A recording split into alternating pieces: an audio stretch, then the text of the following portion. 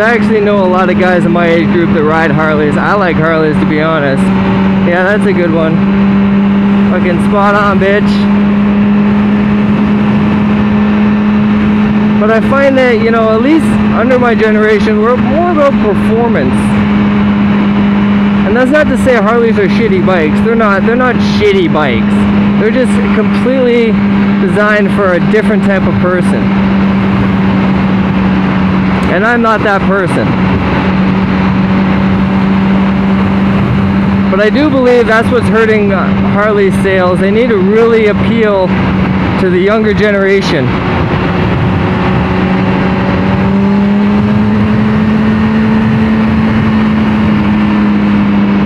They gotta put some good fresh technology. Yeah, that's right, blow that red light, motherfucker.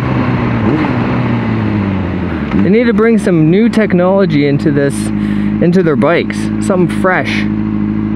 Some high performance. Maybe they should think about, you know, making, not necessarily making a sport bike or a super bike, but making a, you know, a nice fancy performing bike.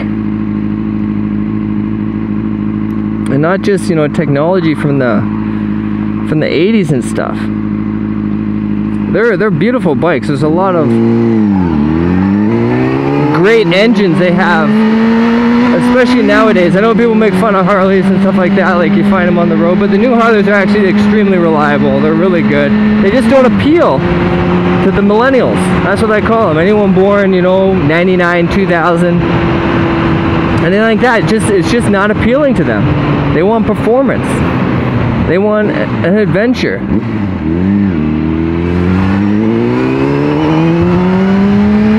That's why I have a bike. Shit like that. That car is stuck there. I'm gone, bitch. I'm gone, motherfucker. That's what Harley needs to do, though. They've really got to appeal. Yeah, that's slick, buddy. Real fucking slick. They gotta get I don't know, maybe fire their marketing team and start fresh. Hire me as your marketing person. I could definitely turn Harley around. You guys need some new designers and stuff. Your bikes are fine, but you need a new model to appeal to the younger generation. Not my generation, because mine likes both. I still love Harleys. I would love to own a Harley, but there's no way I'm giving up a performance bike to get a Harley. They're two different things. And I don't get shit twisted. I have nothing against them at all. But they're just not appealing to the younger generation. They have this certain mindset. Like, they're going to be the generation that's probably going to be the first ones to buy these electric motorcycles and shit. I'll probably be one of the last. But the new generation's going to be some of the first. And once these bikes start pushing out, what's Harley going to do? I haven't really seen them do a whole lot with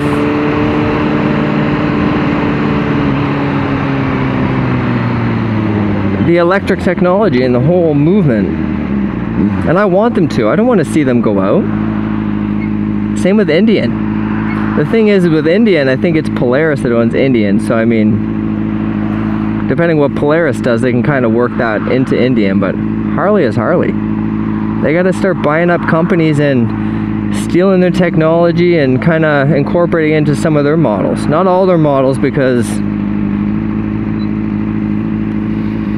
Oh, come on, motherfucker. Yeah, I do love Harleys, though. I wish they would just... I don't know, they gotta come up with a new model. I don't mean a new model that, like I said, you know, appeals to the 40 plus range. They gotta come up with a model that appeals to the, like, the 20-year-olds. Mid-20s, early 20s, get them hooked. Get them hooked on your brand. Because those old fucks, I mean, there's still people my age buying these motorcycles, but not enough of them. There's not enough of them.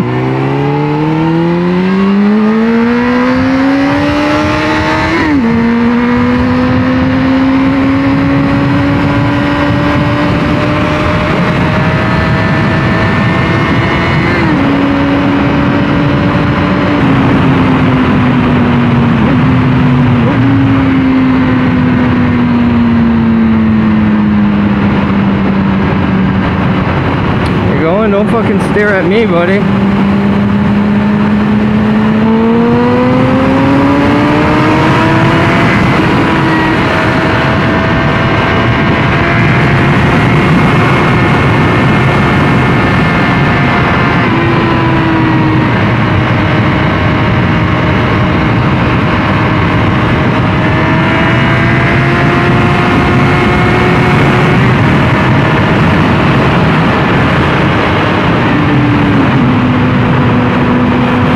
Come out with one more new model. One new model that's appealing to the younger generation. Because let's face it, these guys, they don't want them big V-twins, you know, 1300 cc's. They're just rumbling. They want something with a little more giddy up. Like the V-Rod. But the thing with the V-Rod is it's too expensive for a lot of these kids that are just getting out of college and shit like that. And I know that bike is not made for that generation. I would say the V-Rod's made for like my generation. In the 30s, early 30s, around that mark. Somebody who loves Harleys but wants, you know, some fucking giddy up. Because those things rip. Those things rip. I mean, I could truthfully say I know for a fact I could take any Harley in the twisties on my 600RR. You can correct me if I'm wrong, but I'm not. I've gone out with a lot of Harleys like in hard twisties where you're actually pushing it and they're scraping pegs and stuff. So that's apples to oranges. They're not made for that. So that's not to say that my bike is actually better than a Harley, because there are many situations where a Harley is 10 times better than my bike. Long distance cruises, you know, stop and go traffic, comfort. They're a lot more comfortable over long distances. And they have so much torque. They have tons of torque. Like, in a, like, you know, off the line, you know, a good sized Harley, like a newer one, I think, will smoke my sport. I'm pretty confident that they would smoke my sport bike. Like off the line in like a quarter-mile type run. Maybe not the whole quarter-mile, but for a lot of it, they could definitely haul ass. So I don't want to get shit twisted. I'm a Harley hater. Like, get a real bike. No. Don't get shit twisted, man. I love Harley. I like Indian better. But I do still love me a nice, sexy Harley. They sound sexy. I just like my performance bikes better. You need to start appealing to the younger generation. So that's my 2 cents on it. Thanks for watching. Don't forget to subscribe, smash that like button, and shoot Harley a message. Tell them to smarten up. They make beautiful bikes.